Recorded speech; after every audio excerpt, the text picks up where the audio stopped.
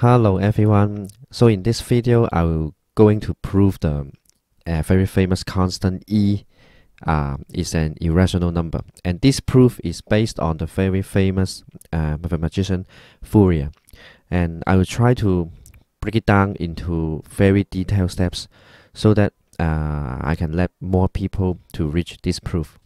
So we should have some prerequisite knowledge first, and the first one is the definition of irrational number. And the definition is that a real number that cannot be expressed as a over b, where a and b are integers without common factors. These numbers are irrational numbers. So let's have some examples of some rational numbers first. So there are three kinds of numbers that are rational. The first one is integers, and the second one is the terminating decimal, which is for example 2.5. So we can express it as a 5 over 2. And then 3.14, which is 314 over 100, and then we can simplify it as 137 over 50. And the third one is the recurring decimal, which is like 0.33333 to the infinity, and then it can express as 1 over 3. And then for example, this 0.252525, we can also express this as the 25 over 99. So below are some of the examples of irrational numbers like √3, pi, sine a degree, which is not a special angles, and log, except log 10, log 100. And there are some numbers that are not yet proven to be rational or irrational. I list out them so that you can have a reference. The second knowledge is factorial.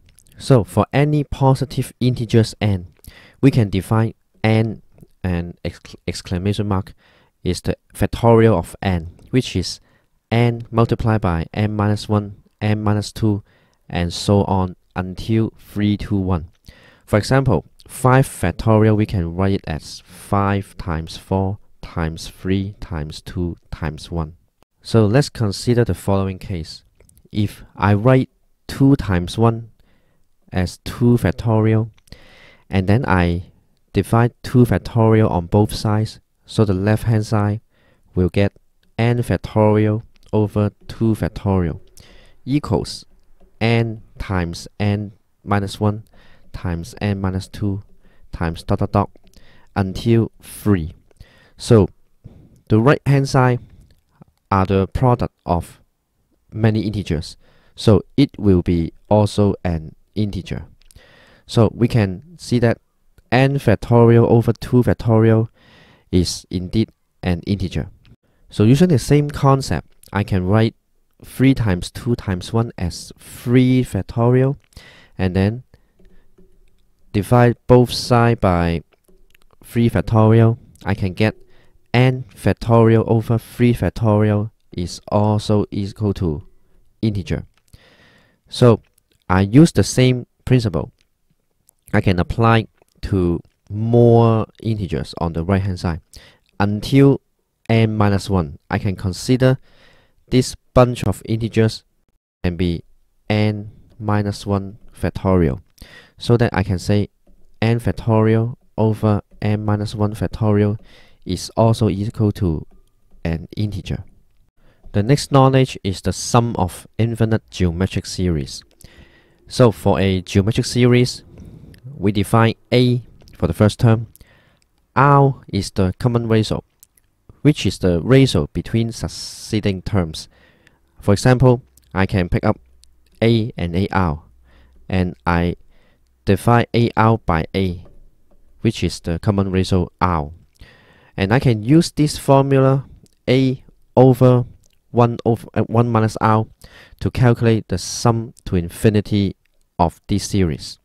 For example, like we need to add 4 to 2 to 1 to 1/2 to 1/4 to infinity. We know that the first term is 4, which is A, and the common ratio we can use any successive terms, like 2 over 4, we can get 1 over 2. So we can use the formula 4 over 1 minus 1 over 2. So make sure that we should make sure that the common ratio should lies between -1 and 1. So we can calculate the sum to infinity as 8. So the next knowledge is the comparison of fractions. So I use some numerical values as an example first. We know that 1/3 is less than 1/2. If I multiply both sides by 1/2, then I can get 1 over 2 times 3, which is still less than 1 over 2 times 2.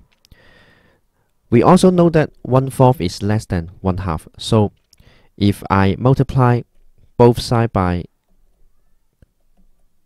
2 times 3 times 4 in the denominator, which is also less than 1 over 2 times 2 times 2. So I can use this concept to extend to this fraction.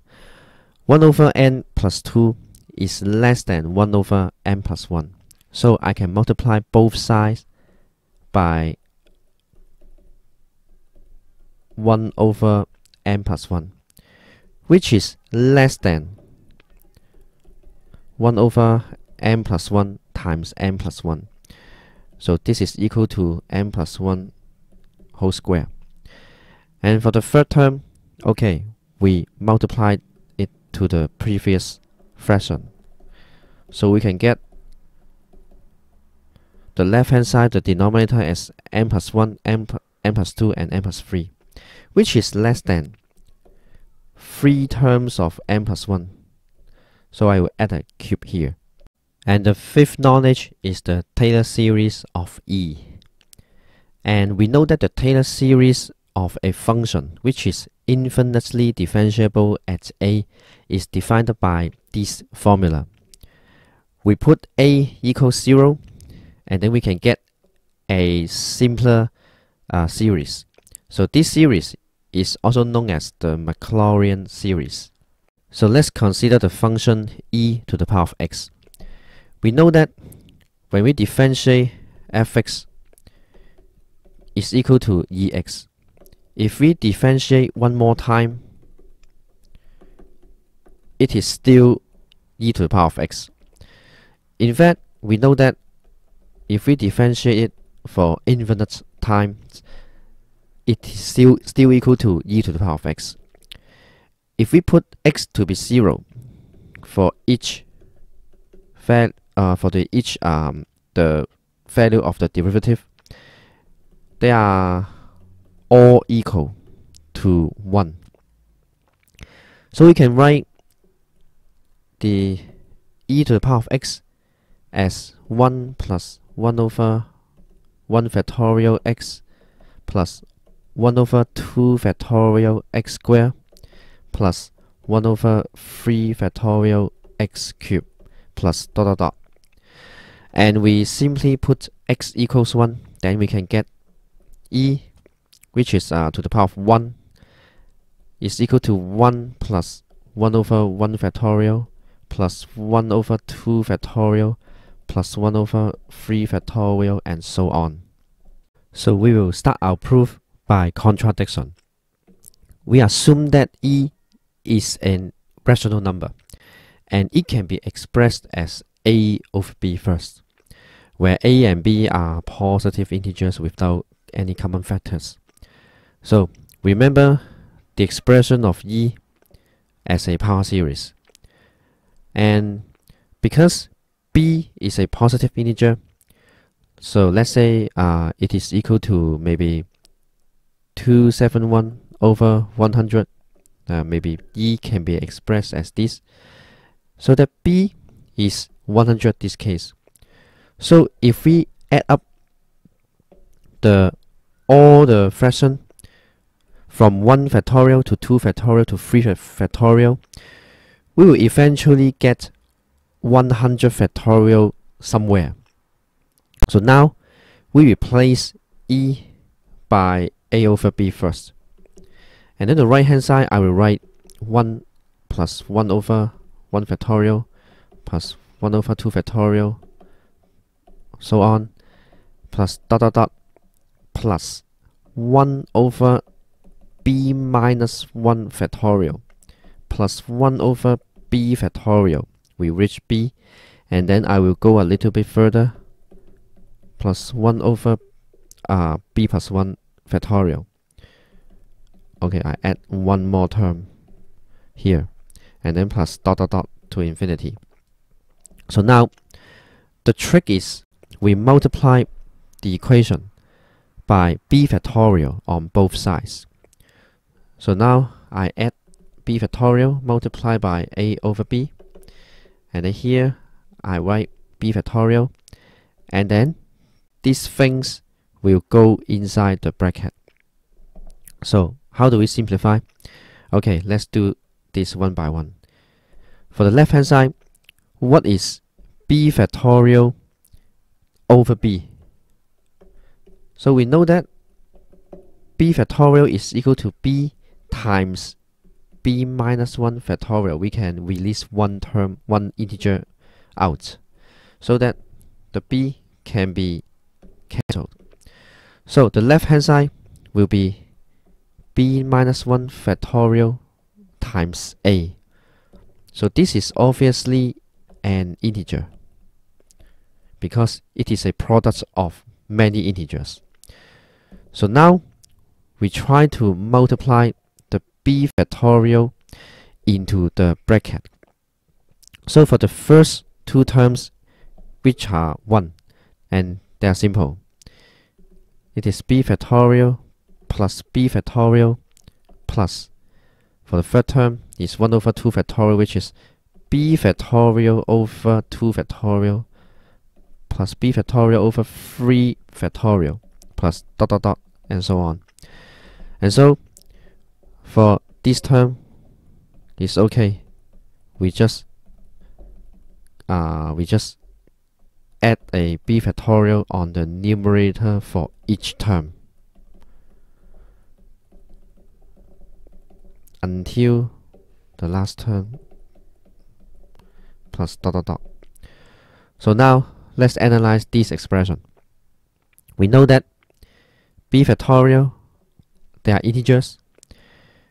b factorial over 2 factorial, we have proved in the previous part, so that this part, these are all integers because we have proved in our prerequisite knowledge.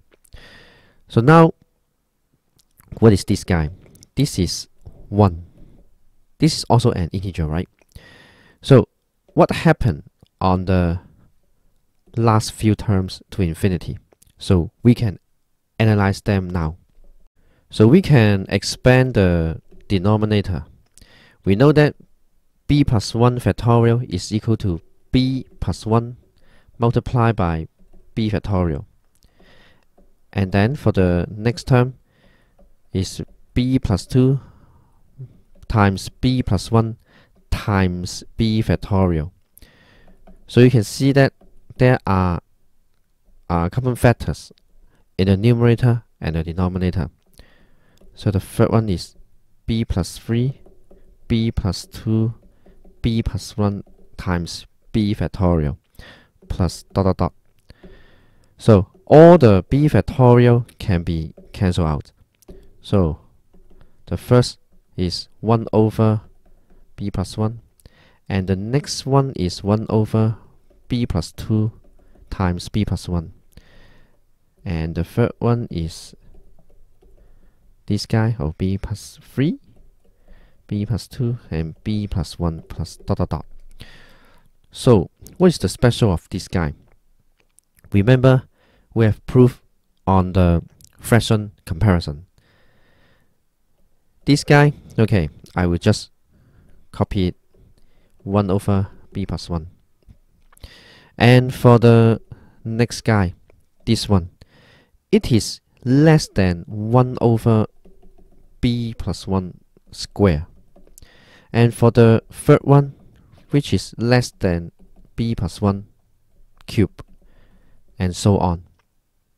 So we can use this relation, and then we notice that this expression is indeed a geometric series. This guy is the first term A, and the common ratio is 1 over b plus 1 square over 1 over b plus 1. So the both fraction will be cancelled out like this. So it is just left 1 over b plus 1. Because b is a positive integer, so this fraction must lie within -1 and 1. So now we can apply the formula for the sum to infinity, which is a over 1 minus the common ratio, which is 1 over b plus 1. And we will try to simplify this term further. So the numerator, I copy it. And then for the denominator, it is b plus 1 minus 1 in the numerator over b plus 1. So this plus 1 minus 1 cancel out, and the fraction is 1 over b after simplifying. So we know that b is a positive integer, so this 1 over b is less than 1. And we know that these fractions, they are all positive fractions, and the sum of them must be greater than 0. So we know that the whole bunch of sum lies between 0 and 1. So I'll copy it here.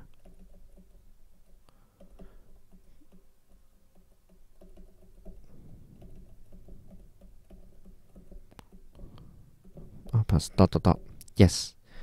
So anything lies between 0 and 1 is not an integer, because 0 and 1 are consecutive integer.